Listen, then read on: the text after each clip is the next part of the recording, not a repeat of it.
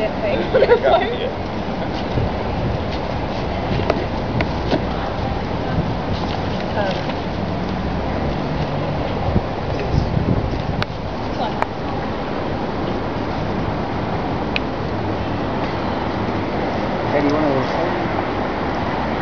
I'm recording. Are you recording? I'm recording. You want to talk? Yeah, okay. You want to do that? Yeah. Might have to put the specs on.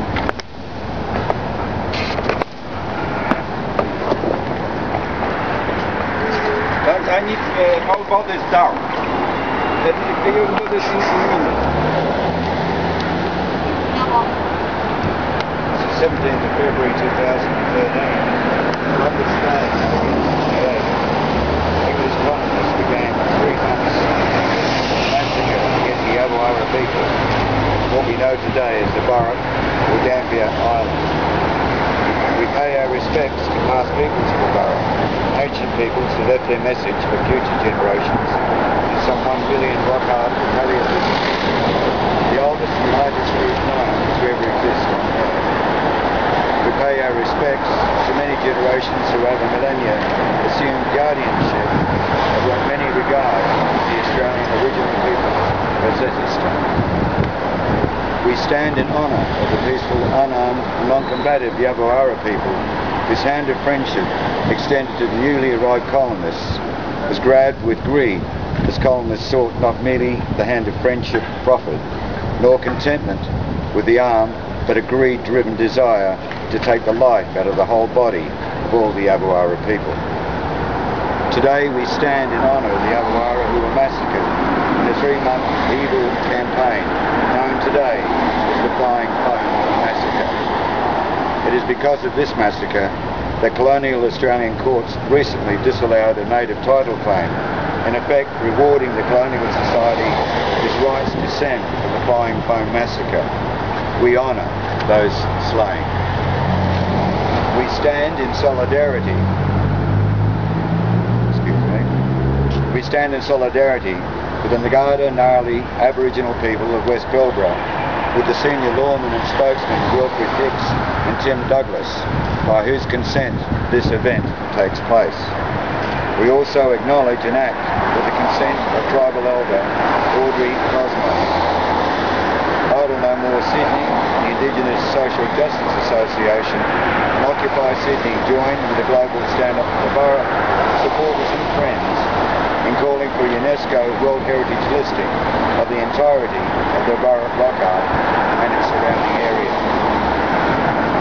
Recently, the West Australian Government gazetted 44% of the Burrup as a National Park Conservation Zone. This is the first response to requests, petitions, protests and negotiations for such conservation began in 1965 in response to acts of industrial destruction and wanton desecration. It is a small step in the right direction and for the first time gives UNESCO the scope to consider heritage listing under its charter. We call for the West Australian Government to extend all declared national park to all of the Dampier archipelago. To conserve 44% is the equivalent of Egypt preserving one pyramid, knocking a second down to develop a high-rise building, allowing the third to be converted into a hotel. It couldn't happen in Egypt, and it shouldn't happen in the oldest and the largest palaeolithic collection in the world.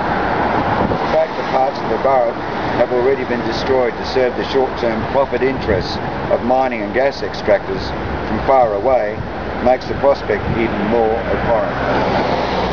We note with considerable alarm recent comments by the Federal Environment Minister Tony Burke in relation to the Laird Forest, which he has sacrificed to serve the short-term interests of the coal miners.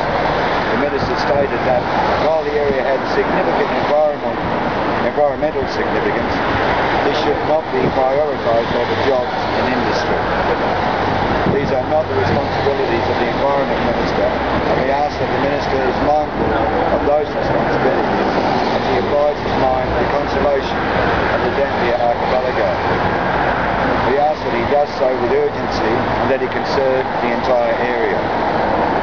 Conservation of the Burrup rock art will not prevent gas or mining operations.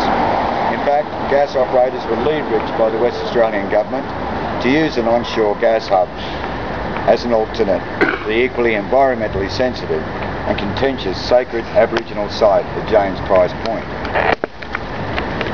Extractive operations put at risk the longer-term tourism potential of this unique place, which could drive significant employment and empowerment opportunities for local Indigenous and non-Indigenous communities. Today, we join with our brothers and sisters participating in this global stand-up for the Burrup in Melbourne, Adelaide, Perth, Canberra, Sydney and at the Burrup. The Maritime Union of Australia and its ports on Dampier Island and other places will observe a minute's silence at their workplaces with our global family of supporters for the UNESCO World Heritage listing for the Burrup. Today, I would like us all to observe a minute's silence in memory of those who were slain at Flying Foam.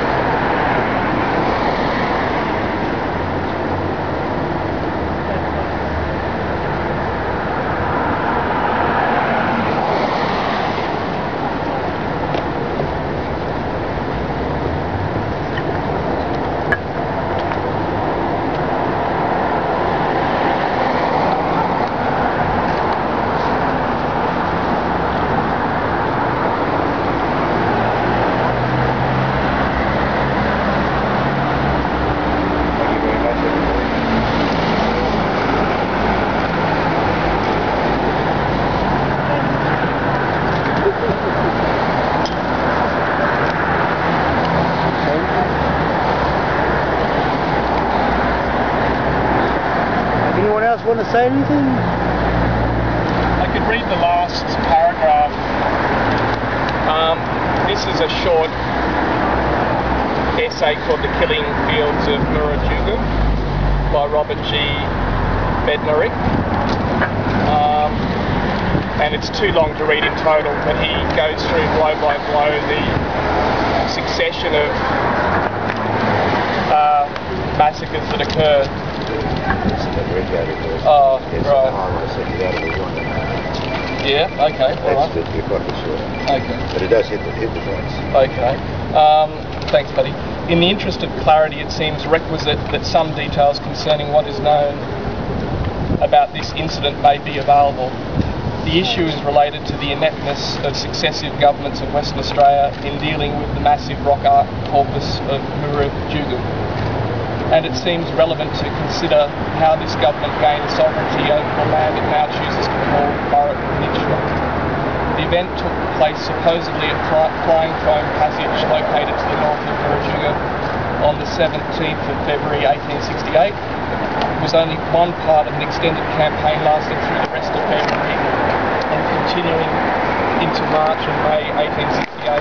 The number that died in the entire campaign can only be conjectured, but could have been anywhere in the order of 40 to 100, including those who may have perished subsequently due to injuries, starvation or other circumstances induced directly by massacres.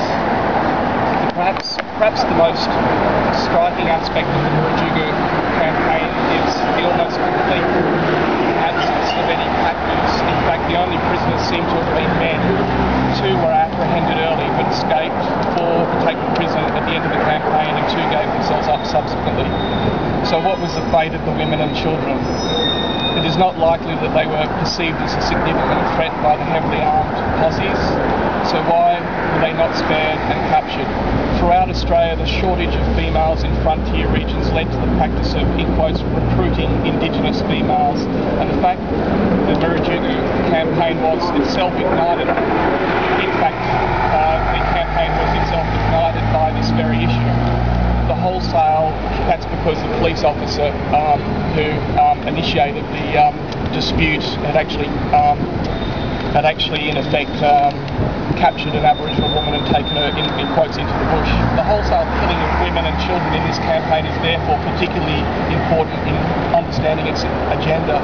I submit that this is a classic case of premeditated genocide, and that it was committed not by rogue settlers taking the law into their own hands, but by police officers and special constables working in the service of the state of Western Australia. Therefore, this seems to be a prima facie case of the state-sanctioned intentional extermination of an entire division of the Yaburara people. The current claims of this government over the land, its apportioning a century later of the land to various companies, its collection of royalties from these companies, and its systematic destruction of the Yaburara culture remains since 1964 all need to be seen in this light. Not only do these claims need to be tested in an international court of law, there should be no doubt that the Ngaluma have a legitimate basis to seek compensation for the described action by servants of the state in 1868. Together with interest for the intervening period, such material compensation should be quite substantial. In return, the community should also make reparation to the state by returning one small bag of flour that an Aboriginal man was alleged to have stolen. That precipitated it as well. That was